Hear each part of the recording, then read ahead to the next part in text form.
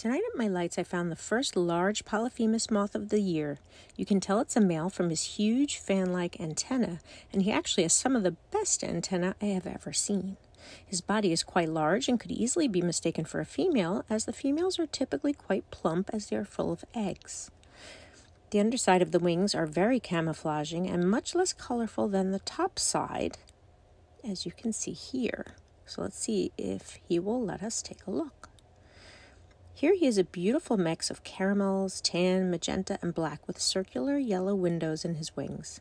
This male can hope to live a week, enough time to find a female and reproduce.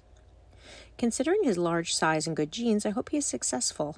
And let's take a quick look at his hind wing, which hide a beautiful dark eye spot with hints of blue, useful in scaring away would-be predators.